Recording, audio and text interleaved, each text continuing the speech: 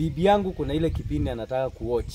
Na prezo mimi mwenyewe nasema pale nataka kusikiza kama nyimbo za Maima. So unapata naambiwa hizi ni nini? So unapata ni vita heri tu niende halale. Lakini unajua kuna mtu amesikia ukisema unaishi single. Hebu muelezee. Unajua kuna mtu anaweza dhani ni single na nimewahi kuja kwako nyumba bana ni karibu 5 bedroom Nairobi. Ni single bana. Ile unamaanisha single hapo in terms of TV. Single kusema mimi naishi single Nairobi juu ni nyumba ya kurent nalipa pesa pale. Lakini siku ile nitajenga yangu Nairobi ndio nitaambia watu sikai single, lakini sasa mimi naishi single. Juu nalipa. Pia in Nairobi uko na idea kujenga? Nitajenga very soon. Okay, so umesema hii nyumba umezawadia. Wacha tuoneshe watu vizuri. Umezawadia your wife. Yeah. Hii nyumba imekost kama how much hivi Alex? Imekula nini? Sahi sijui, lakini hizi vitu zinakula pesa. So watu wanajua kujenga. Approximate hivi kidogo unaona before hii nyumba after sasa imeisha inaweza kuwa imekula kama ngapi? Hello my good people and welcome back again ndani ya Rick B TV. Remember this is our #1 online media. Najua kuna watu wengi wanasema leo Rick B ametembea maeneo ya Runda ama Rick B ametembea maeneo ya Karen ama ako maeneo ya Kileleshwa. La asha. Leo nimetembea moja kwa moja hadi maeneo ya Machakos County. Kwa wale wakamba ambao wametembea wanajua place fulani inaitwa sijui Kamuua, ni on our way to Wote. Kuna jamaa fulani tumekuwa tukimuona kwa mitandao. Si mwingine mbali ni Alex Modin. Hapa ni nyumbani kwake Alex Modin na tumeamua leo huyu jamaa ni mfundi anatengenezea watu manyumba, anafanya molding. So tumeamua tukuje tuone kama yeye mwenyewe amejifanyia molding. Na tutakuwa tukipiga story na yeye akwambie molding zinafanywa aje na you'll be seeing them. Unaona jamaa venye nyumba iko bana. So leo mimi nitakuwa pale back.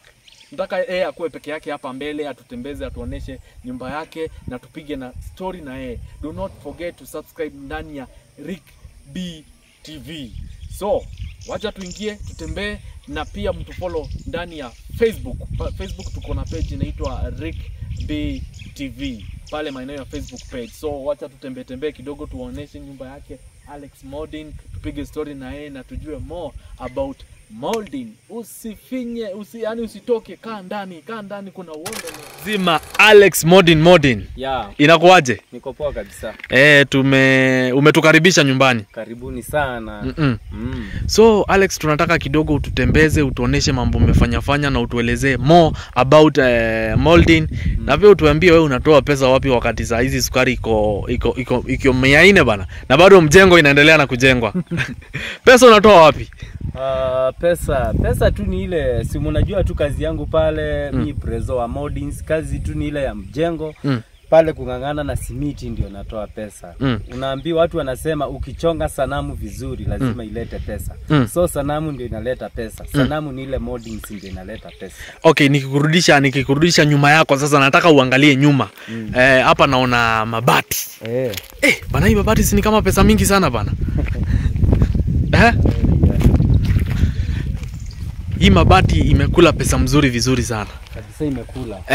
Pesa mingi sana. So hii style umetumia kunini kuweka inaitwa paa ama roofing. Umetumia style ipi? Sasa mimi unajua sijui, lakini mimi kuna inategemea kulingana sasa na mawazo yangu. Mimi tu nakaa naota hii kitu na mimi najidesignia hii kitu. So sijui mimi nimetumia style gani, lakini touch yangu. Nikuulize tutembee hivi kidogo. So guys, tunatembea nyumbani kwake Alex. Wacha tutafute mahali jua haichomi sana. You can come to this side.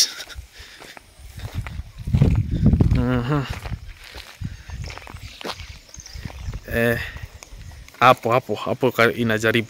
Sasa tuelezee zaidi. So huku ndio kwangu. So hii mnaiona hapa nyuma yangu ni gazebo yangu. Sasa gazebo ndo hii. Gazebo. Okay. Gazebo ni nyumba wazee wakikuja, yani kama nini waheshimiwa, kama marafiki zangu, kama clients wangu. Yani nakaa na wao hapo ndani tunapiga story, kama ni business tunafanya business na wao. Unajua si kama kitambo watu wakikuja walikuanga wanaingizwa sitting. Sitting hiyo tuliachia familia. Hiyo tuliachia bibi yangu na watoto wake. Na watoto wangu wacha wakae huko city. Lakini mimi na Rick B TV yule mwingine tunaingia kwa gazebo. Kama wewe unakunywa wine tunakunywa wine. Kama ni wasoda kama mimi. Vitu kama hizo, kama yani unakunywa Del Monte tunakunywa Del Monte na tunafanya business. Okay. Alex, my question ni moja. Like imekukost kama pesa ngapi hivi kuconstruct hii gazebo peke yake? Saizi hatujaingia kwa nyumba. Gazebo peke yake juu nikijaribu kuona imekula juu mimi unaona kujenga kwangu mimi sikaangi chini ati chenye nimetumia naandika mahali niseme ati nyumba imenikosti pesa ngapi. Ni ile tu kidogo napata nasanya ndio sasa nakuja kujenga. Like approximate lazima ujue hii imenikula kama mita 2 mita 3 hivi. Hii bado sijamaliza. Bado ni si unaona roofing, hatujafanya moldings, hatujaweka claddings, hatujaweka rangi madirisha, hatujaweka tiles, sijamaliza kila kitu but itakula. Approximate kama ngapi hivi? Because mimi nikiangalia saa hii tunatumia 800. Alex. Ni 800 si ni kama nyumba ya mtu bana hiyo. Lakini umemekikwe gazebo. Mimi nataka igue gazebo, ndio hata nikikaa. Unajua watu wanasemanga mafundi hawana nyumba. Na kitu ya kwanza mimi ndio hiyo nataka nitoe hiyo maarifa na hiyo nini watu wanasema mafundi hawana nyumba. Utoe kwa akili za watu. Akili za watu mafundi hawana nyumba. Mimi hata nataka kilanzi mwenye ako pale akinipea kazi hata wale ananipatia kazi wako. Unakuwa kama example. Yaani wanaona example amejenga na ikuwe example hata mtu akinipea kazi. Unajua kuna kilanzi anaweza kuja anze kukutusia kwa hiyo. Una nyumba simiti mumeharibu. Wewe unajua simiti inatoka pesa ngapi? Sasa ananiambia inatoka pesa ngapi na naenda kwa kampuni nanunua 200 bags inaleta. 200? Sasa nimenunua 200 bags juu niko na mambo mingi. Hiyo ikiisha tuende ingine. Sasa hizi tumetoka na wewe Nairobi na nimeona kuna mahali tumepitia umenunua machuma, ukanunua mbao. Hizo zinakuja kufanya kazi ipi? Hiyo sasa hizo ni za water nini underground tank. Underground tank. Tangi ya maji. Before tuende huko sasa wacha tugeuke. Sasa nyumba ya prezo ndo hiyo. Hii ni ya bibi yangu si yangu. Yako ndio ipi? Yangu ni gazebo. Gazebo kwani iko na kila kitu mpaka unaweza lala huko? Huko sasa kuna viti, kuna TV, kuna wifi, kuna DSTV. So mimi pale kwa gazebo, bibi yangu pale ndio atakuwa ananiletea chakula, tunaweza kula na wao ama tu nienda kwa hii nyumba yake. Okay. Unapata pale kitu ya kwanza kujenga hii gazebo. Sijajenga ni ati niko na pesa. Juu nikiangalia pale Nairobi mimi nakaa. Yaani unapata mimi nimefika kwa nyumba. Unajua kitu ya kwanza nyumba ile tunakaa Nairobi inakaa single. Single unapata ile TV tu ni ile moja. Kijana wangu anataka kuangalia cartoon. Bibi yangu kuna ile kipindi anataka kuwatch. Na prezo mimi mwenyewe nasema pale nataka kusikiza kama nyimbo za Maima. So unapata naambiwa hizi ni nini? So unapata ni vita ili tu niende halale. Lakini unajua kuna mtu amesikia ukisema unaishi single. Hebu muelezee. Unajua kuna mtu anaweza dhani ni single na nimewahi kuja kwako nyumba bana ni karibu 5 bedroom Nairobi. Ni single bana. Hilo unamaanisha single hapo in terms of TV. Single kusema mimi naishi single Nairobi juu ni nyumba ya kurent nalipa pesa pale. Lakini siku ile nitajenga yangu Nairobi ndio nitaambia watu sikai single, lakini sasa mimi naishi single. Juu nalipa. Pia in Nairobi uko na idea kujenga? Nitajenga very soon. Okay, so umesema hii nyumba umezawadia. Wacha tuoneshe watu vizuri. Umezawadia your wife. Hii nyumba imekost kama how much hivi Alex? Imekula nini? Sai sijui lakini hizi vitu zinakula pesa. So watu wanajua kujenga. Approximate hivi kidogo unaona before hii nyumba after sasa imeisha inaweza kuwa imekula kama ngapi hivi? Hii nyumba mimi naona nikikuja kumaliza vizuri kila kitu venye naipangia ndio niimalize vizuri. Mimi hata sijui itakula pesa mingi. Kama milioni ngapi? Kwa sababu hapa tunaongelelea milioni. Kama milioni ngapi hivi Alex? Hiyo ni ngumu. Sema tu. Hiyo ni ngumu. Between 10 to 20? Tuseme tu mahali hapo. Between 10 to 20. Uogopi kiara? Sasa ni waongope na nini na mimi ni binadamu. So hii nyumba Alex imekugharimu pesa mingi sana. Mbona uliamua kujenga nyumba expensive hivyo nyumbani na si Nairobi? Kitu ya kwanza narudi nyuma kujenga nyumba kama hii nakumbuka vizuri. Yani watu kwa kijiji walikuwa sisi boma yetu kwa boma yetu ndio tulikuwa na shida sana. So watu walikuwa wanasema, wazazi wangu tulikuwa tunalala zile nyumba za matope. So kujenga nyumba kama hii nataka kuwaonyesha yani kulelewa kwa shida si kumaanisha utakufia kwa shida. Na sasa kama mzee ama mzazi yule ana watch nini hii video si ati ile nataka nimuonyeshe, si lazima mzazi akuje ajenge. So kuliko kijana anaweza kuja mtoto ajenge hata kuliko mzazi na atoe wazazi kwa shida. So mimi nataka kuonyesha watu wale walikuwa natucheka bado saa hii Mungu ndiye ameanza kutujibu. Na mimi nilikuwa na my dream nikiwa class 6 nilikuwa nasema kwa kijiji nitajenga watu hawatainifikia. Hiyo ndio ile dream niko nayo. Alex, are you the first born? Hapana. You are not? Last born? Last born ni sistangu anaishi Kitengela, wote wako pale. Mimi ni watatu lakini mimi ni mapacha na demu. Mko wangapi? Sisi tuko watu 8. 8. Wasichana 4, fulana 4. Na wewe ni watatu? Watatu. Wow. Lakini ukaamua kuchange the story mtoke kwa shida to another nini?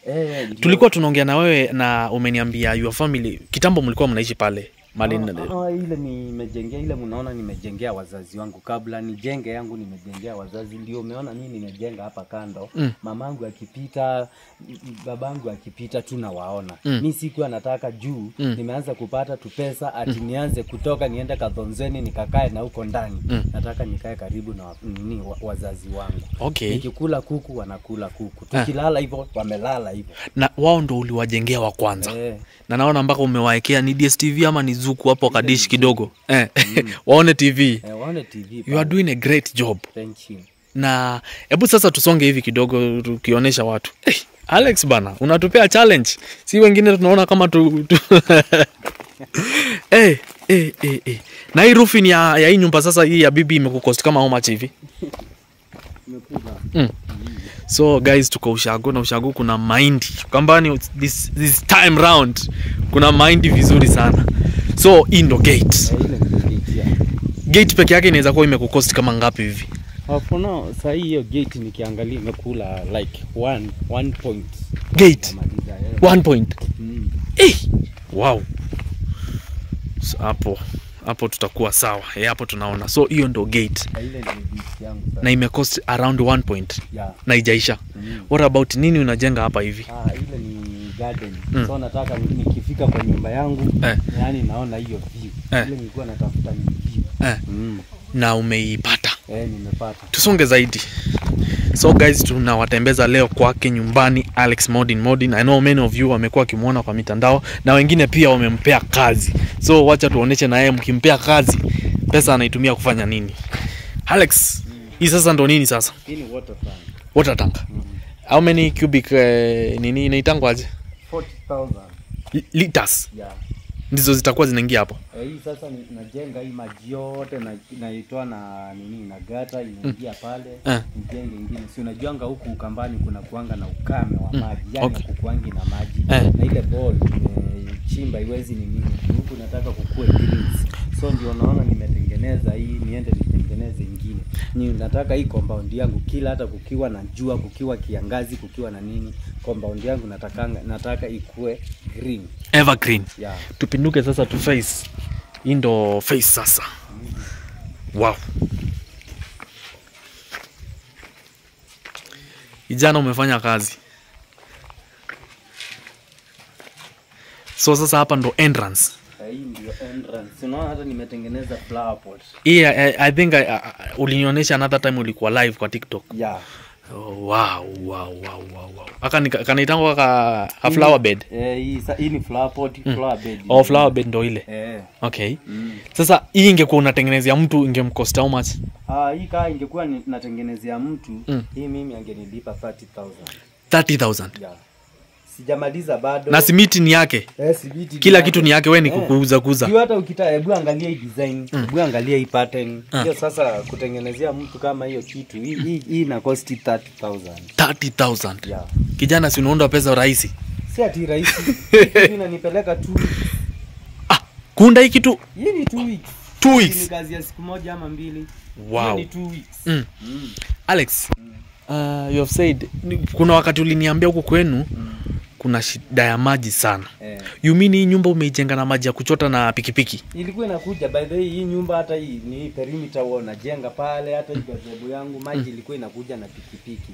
Mtungi moja nilikuwa nauziwa 50 bob. One? Yeah. Mtungi moja? Yeah. 50 bob? 50 bob na mahali ilikuwa wanaendea wananunua na 5 bob. Hebu tutembee kwa gazebo sasa. Hii pia ingekuwa 30,000 na ile nyingine 30,000. Yeah, na sijamaliza hii bado. Hujamaliza? Sasa hii ndio gazebo. Flower bed. Na umeniambia kuna vitu utabomoa ujenge tena nini? Kitu ile sasa ile situ imebaki ni hizo tu kuweka gata na kuweka hizo kilaki. Hii sasa ndo gazebo yenyewe sasa hiyo. Tuingie ndani, kuna mwangaza. Tuoneshe mafanzi wa Rick B na mafanzi wa Alex Molding. Na kama unataka kujengewa nyumba usifikirie mara mbili, Alex. So sasa hapo umeniambia ndo utakuwa unatulia na wazee kama sisi.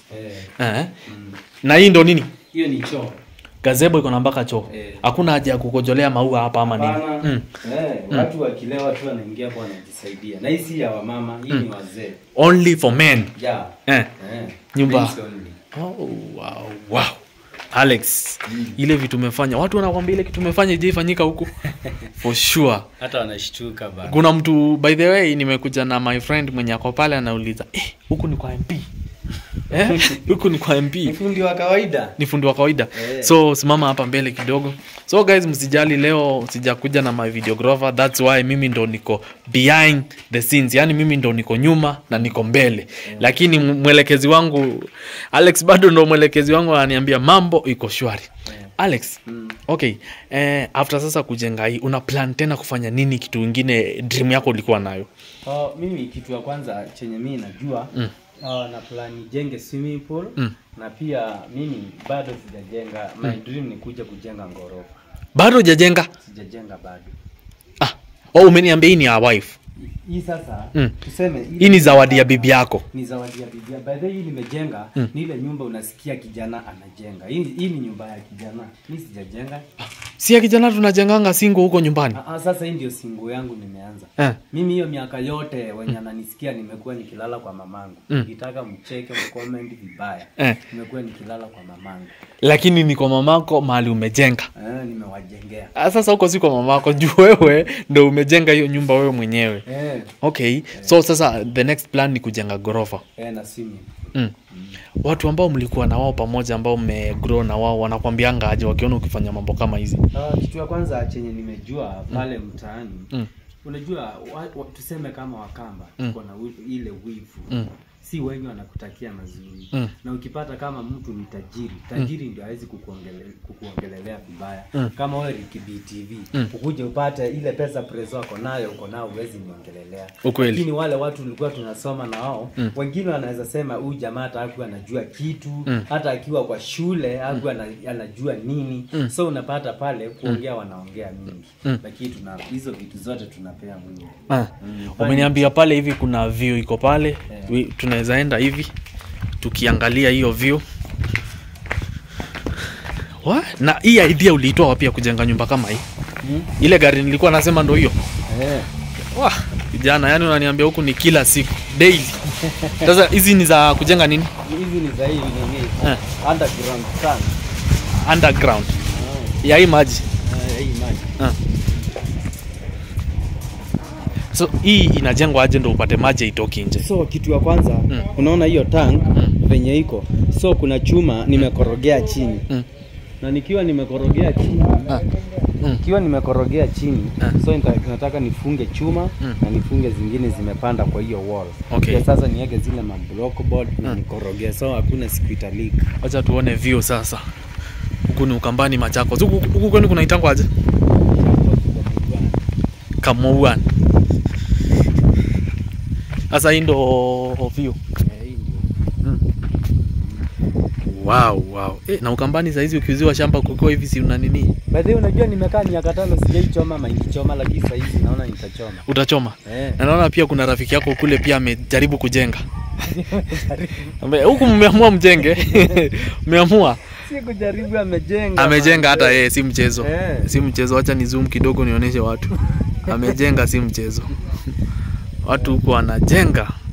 Si mchezo. Huyu ni mtu mnajuana pia? Tunajuana tu kwa fulani moja, so tunajuana tu. Tunajuana, hata aliniambia atanipea kazi ya mold. Oh, good. Wow, that's good. Kama hata yeye atakupea kazi ya molding, ameona bidii yako. So leo tumekuwa nyumbani kwake Alex Molding, na umeniambia hii nyumba umejenga purposely kwa bibi.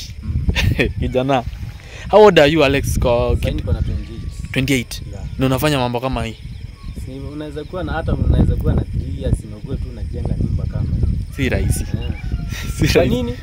Na unaweza kuwa pale uanze sasa ufanye mambo yani inashtua watu. Na pesa inaanza kuingia mapema. Sasa pesa ikianza kuingia mapema utafanyaje? Ukweli. Unaanza mambo mapema. Sawa. So neno ya mwisho, kuna mtu ako pale anauliza naweza pata Alex aje, nikuje nimpee kazi. Unaweza patikana wapi, Alex? Kitu ya kwanza, mimi niko pale YouTube najiita Pesa Logistic Moldings. Wanaweza ingia pale waone kazi yangu, waone zile kazi nimefanyia watu, subscribe my channel. By then nimefanyia watu wakubwa serikalini, nimefanyia watu wa diaspora. For now zile kazi niko nazo nafanyia saa hii wale kilanzi niko nao wengi wako diaspora. So watu wanaweza ingia pale waone kazi yangu, wanipatie kazi. Facebook najiita Pesa Logistic Moldings. Wanaweza ingia pale wanifollow na waone zile kazi nafanya. Namba yangu ya simu ni 0726675694. Mimi for now tukiongea the best molder in Kenya ni mimi. Sasa hii tunaongea because for now I have 67 guys wenye nafanya kazi na wao. Niko na website inajiita Pesa Logistic Moldings. Unaweza ingia pale uone kazi yangu. Alex, kama kuna mtu kidogo ako majuu, kama kuna mtu anaweza kuhitaji outside the country, is it possible for you kwenda huko? Mimi naenda. Sina tu hata ni hiyo ndio maombi yangu, si ati nataka niende majuu.